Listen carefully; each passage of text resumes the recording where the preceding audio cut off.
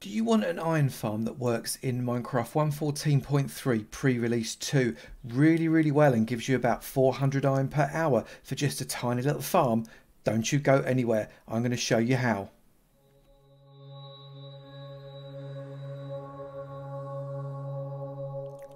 Good morning, good afternoon, good evening and good night, depending on what time you're watching this next episode from me, Avomance, in my farm tutorial series.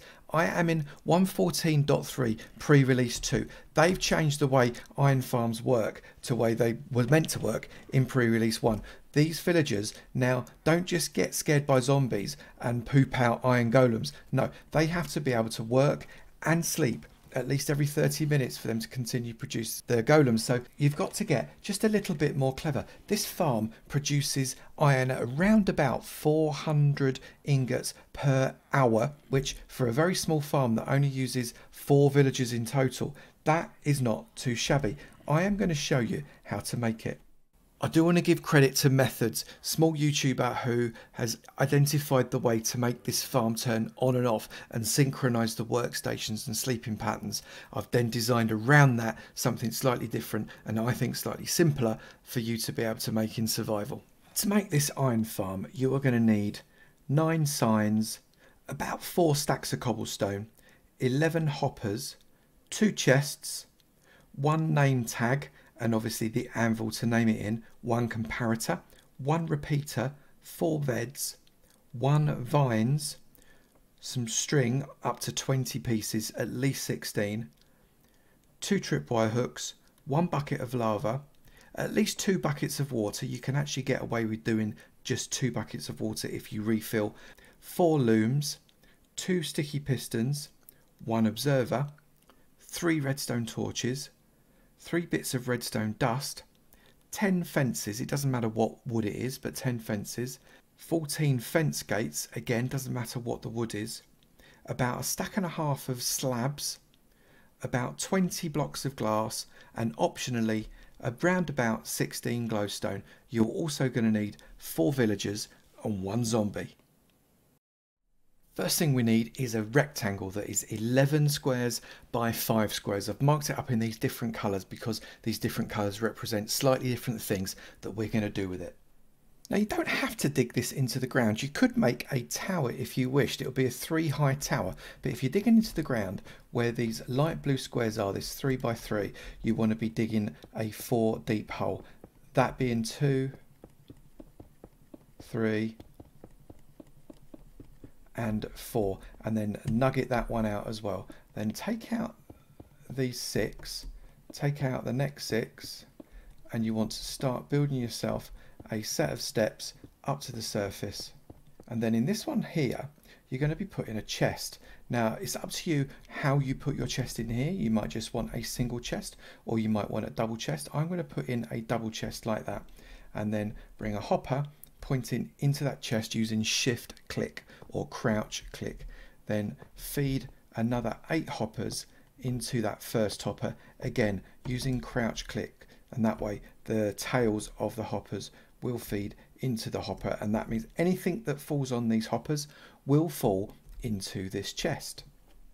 Next up, get yourself some glass blocks and put 6 glass blocks across there. You will still be able to open that chest because the glass is a transparent block and it won't block the opening of that chest at all. You could of course use a barrel there if you would prefer. It is entirely up to you.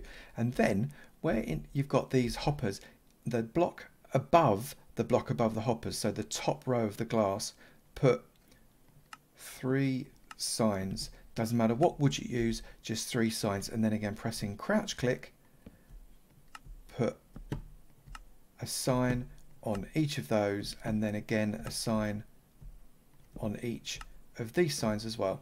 That should give you a row of 9 signs, and then take out this row of green wool and replace it with whatever wool substance you are going to be using. With this red section, build on top of the wall and don't build in this 3 bit in the middle. That is an indicator for you. You don't need to build in there at all. And then pop yourself 3 across the edge, so you should still expose your red part there. And then what we can do is we can extend this wall all the way around beyond the edge of the hole come around again and right up all the way back to that as well. And then what I want you to do is, where this has got not the red section but the one after it, pop a block on the top and bring it across. What you should find is that that leaves you 6 blocks, 1, 2, 3, 4, 5, 6 on the inside of this part of the wall, and make that part 2 blocks high, exactly like that. And then what you can do is bring this bit up another one, but leave this open just for the moment. Time to make some collection platforms now. So on this platform where this wall has come across, come out 8, with this one being 1. So that's 1, 2, 3, 4, 5, 6, 7 and 8. Fill that entire lot up and then bring a wall out on the outside, and this wall needs to lap all the way around the outside like this, and then repeat on the other side. And you will have a platform that looks like this. This glowstone, by the way, is entirely optional. It's just to stop mobs from spawning on the edge of the thing, but in reality it doesn't make a lot of difference apart from you not wanting the mobs to fall down and bite your face off. So don't worry about it if you haven't got the glowstone. Then what you want to do is you want to come inside here. You may want to just nick out one of those blocks so as you can escape, and put your 1 bucket of water on each corner of these red blocks. You've left the red blocks here so you know you're putting it on the right block. So 1 there and 1 there, and then hop yourself up out of the little notch that you've made. That will run all the way to the edge of that block, but it will not run over. Then get yourself your lava bucket, and on that block, the face of the block, pop your lava bucket. That will flow over the entirety of that 3x3 hole. Before you put any water in the tray, make sure you pop that block back in there, otherwise it is going to go horribly wrong. Then get yourself a water bucket or ice blocks if you wish, and you're going to be putting a water bucket every other block. So 1 in the corner, miss a block, 1 in the corner, miss a block, 1 in the middle, miss a block, 1 in that bit, miss a block, and in the corner. So we're going to go 1, 2, 3, 4 and 5. That gives us water source blocks all the way along, and if we turn around you can see the water runs right to the edge but does not run over. Repeat that on the other side.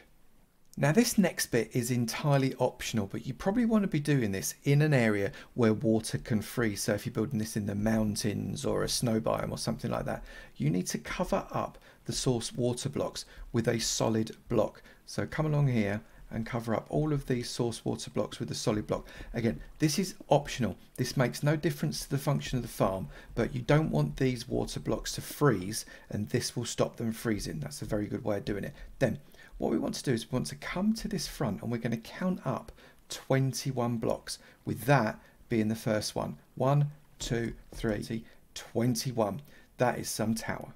Now what we're going to make here is a combined detector and pulse extender circuit, which sounds complicated, but in reality it's not too bad. On top of this 21 high turret, I want you to put an observer. This observer's brilliant. I want you to have its little red bum facing inwards across the gap like that. So don't have it facing outwards or to the sides, have it inwards across like that, and then on its face put a cobblestone. Now what we can do now is we can lose this entire tower, but it actually doesn't matter if you lose it or not. Then on here what I want you to do is place a couple of blocks and take out those 2 and put a sticky piston on the top of that. Now what's going to happen when that sticky piston extends, it's going to be able to retract that cobblestone block, which will change the state of the block in front of the observer, and the observer will let out a little redstone fart so as it knows something's happened, and then put a block underneath that observer because we're going to need to place something on it to collect that redstone fart. That is a repeater which goes there like that.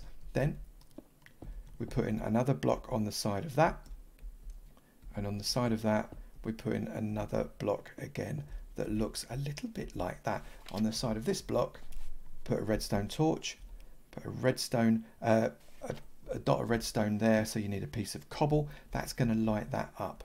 On this block here, facing into this block, put a comparator. That comparator is going to suck a signal out of a small hopper clock in a moment, and that will be what gives us our delay. What I then want you to do is put a hopper downwards into that, face a hopper facing into it, take out that hopper, put a hopper facing back, so the tails of the hoppers are facing into each other. That is really, really important, okay? And then we're going to get a block like that.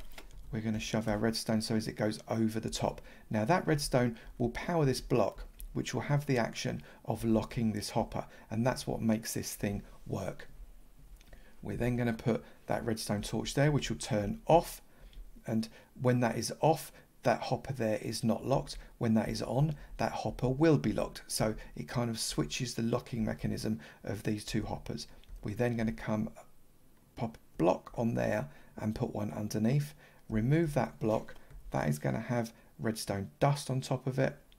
Then we're going to have a block going up.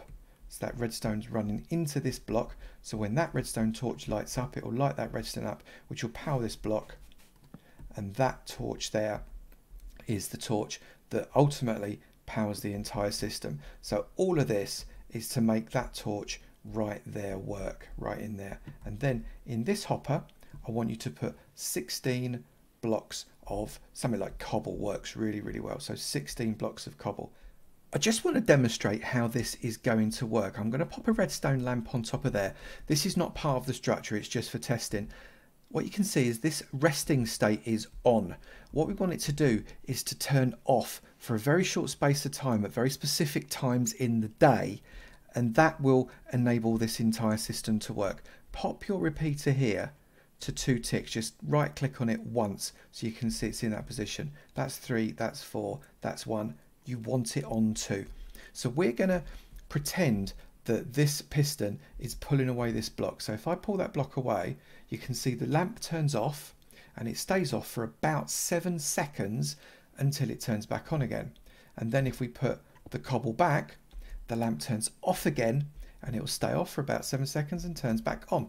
So that is because this cobblestone here, once this lets out a redstone fart, that powers this block, that turns off this lamp, which turns off this, which unlocks the hopper, which allows this to take a signal out, which then turns the lamp back on again. And as a result, but it takes as long as it takes for these to flow, these 15 blocks, into the other hopper. And then when it turns back on again, the blocks flow back and it resets itself. That's how it works. And this is going to be triggered in a slightly different way. We're going to be using a tripwire hook. And this tripwire hook is going to sit on that block there. We're going to connect it up in a little while, but that's how it's going to actually have its system turned on. This is not going to be a redstone lamp. It is going to be a sticky piston. So let's get the sticky piston on top facing upwards. You can see its resting state is powered. We then need a glass block, and the glass block goes on top. Now when it's powered, it's going to be in amongst these 4 glass blocks, and then pop another 4 glass blocks next to it like that. When it's unpowered, that will drop that glass block down, so the glass block sits there, and there is a 2 high gap in that section there, and that's what we're trying to achieve. Then what we're going to do is we're going to pop a glass block right there. We want some points of interest, specifically some workstations. I'm going to use a loom. I'm going to put a loom there, a loom there, and a loom there. Now this could be any workstation you want. I'm using a loom simply because it is the cheapest of the workstations to build. Then pop a glass block by pressing shift onto the looms like that. Get yourself a bed, and pop a bed so as the head of the bed, i.e. where the pillow is facing this box here. If you have it the other way round like that, it doesn't work so well. So have it this way round.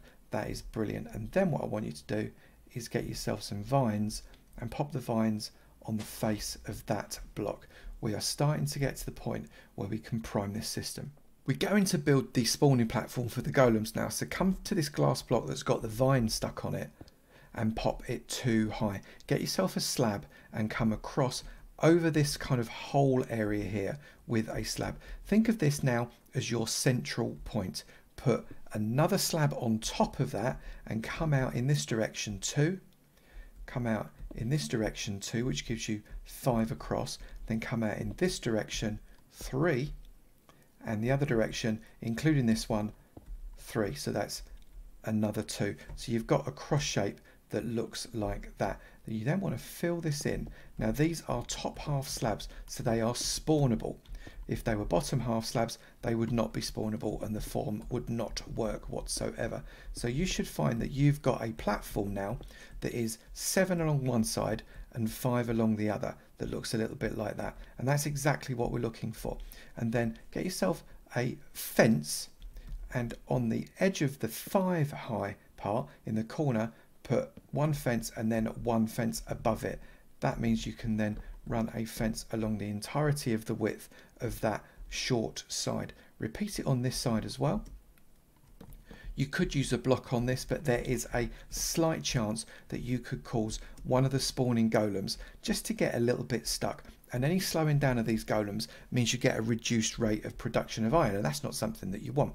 Then come here with the cobblestone, put one cobblestone on the edge of that block, then another one, and then one on top of it. Then come over the other side and build it so as it is 7 long. Get yourself a gate, wooden gate, put a wooden gate on each of those. You can then open that wooden gate up. That's perfect. And then come around the other side of this block, and you want to make sure that you've got a 2 gap between the platform and this block here, and just pop that block out like that. And then if you wish, and I recommend it, put a bottom half slab on that, so that ceases to be a spawnable block. Repeat that on the other side. Now we want to get a water stream that is going to eject these iron golems really fast, but this is half slabs here, and that means that if you put water onto them, they're going to waterlog, and it's just going to be a real pain in the bum to be able to sort it out. So put a half slab on top.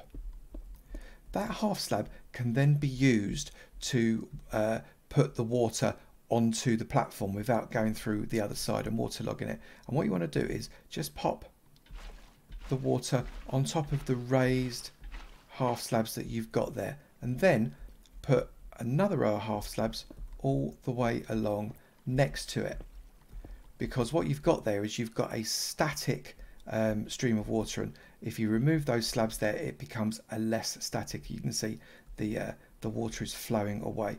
Then put a water bucket on just the one end. You'll see the water flows all the way across, and then you can remove these slabs, and you've got a water platform that has water flowing in either that direction or that direction with no static point. So if a golem spawns anywhere on that platform, you know you're going to be safe that it is going to flow off super fast. So before we get this system ready to rumble, we need to prime this tripwire hook. So we're going to get the tripwire hook here, and we're going to put a piece of string on it. You can just see the strings hitbox there. Now these are really easy now to be able to add further strings. That's 1, 2, 3, 4, 19 and 20. Now you have to be a minimum of 16 blocks away, so 16 pieces of string from any point of interest. I like to be sure, so I brought this out 20, but it doesn't have to be quite so far. And then on the last piece of string, I want you to put a block, take out that last piece of string, and get yourself a tripwire hook, pop it there, and that tripwire is now primed. You can see it is taking away that sticky piston beautifully, and that's going to be sending signals all the way through that.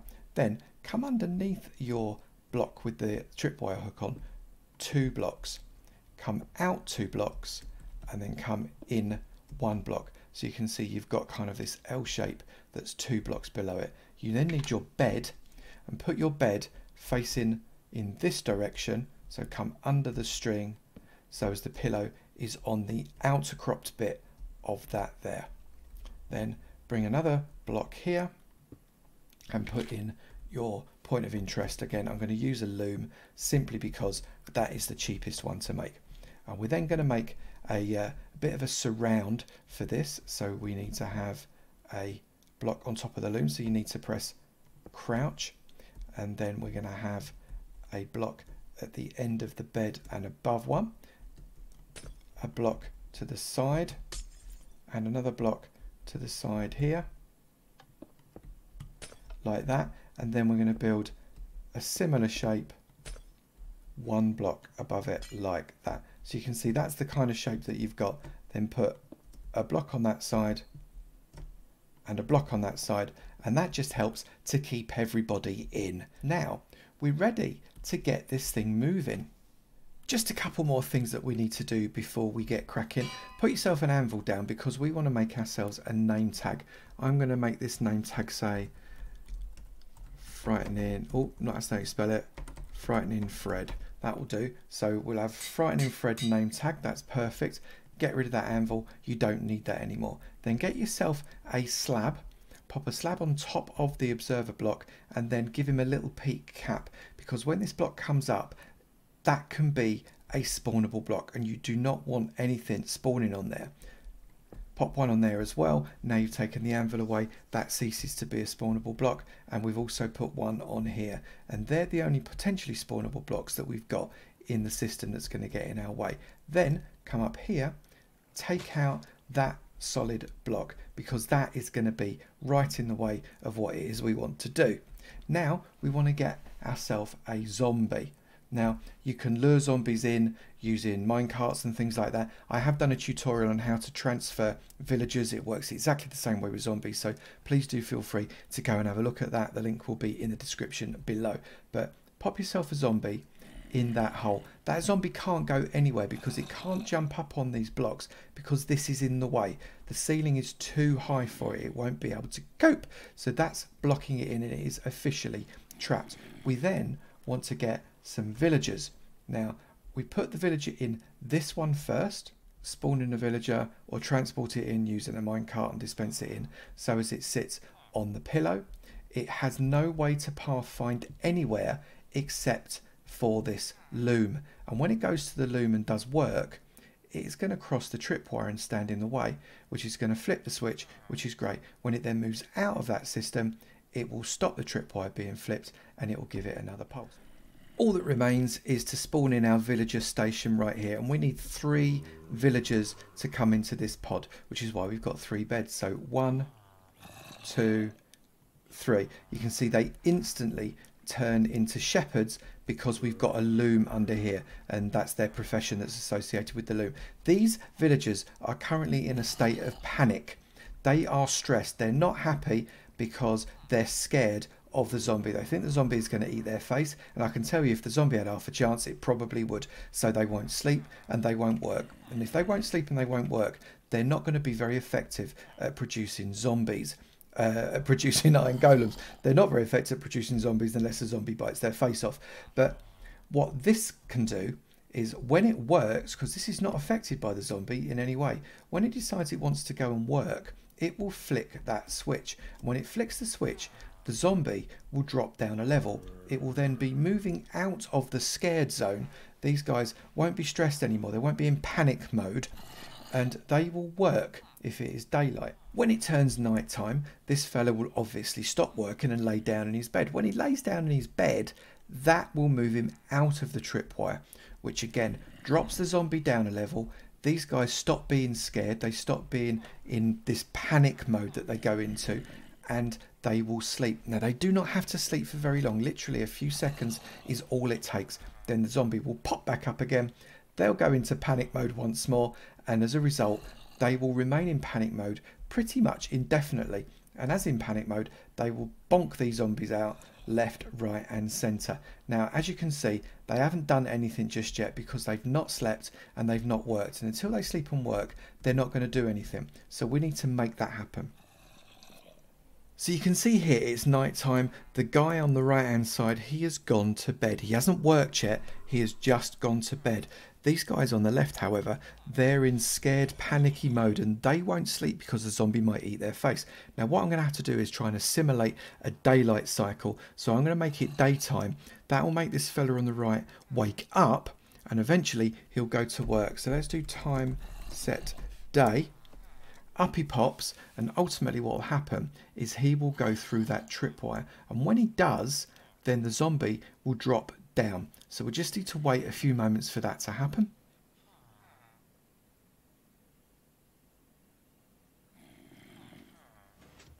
You can see there the zombie has dropped down, and these guys are now no longer scared of him, but they've not slept yet, so they're not actually going to work. They need to be ready and slept before they'll actually work. So now what we're going to do is we're going to assimilate a night cycle, time set night, and what will happen now is these guys will fall asleep because the zombie will drop down, because the guy on the right hand side will go to bed. There you go, they go to sleep. They're now sleepy boys, but the zombie will pop back up again and frighten them out of their socks, and up they pop. It's like, hang on a minute, there's a zombie. Please don't sleep and eat my face. And what happened the next time they cycle through, they will start to produce some golems because they'll have the opportunity to work. So you can see our little mate there is working.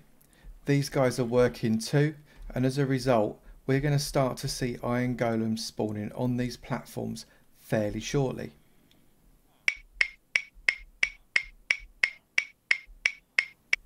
And there we go, there's one jump straight down there, straight into the kill chamber. That's how we want it. And they should come fairly regularly now. So we're just going to watch for a little bit and see how often we can get one of these fellas to spawn. We should be seeing a rate of something like 400 iron an hour, but I'd be very interested to see whether or not it works that way. There's another one. And let's just watch just for a little while.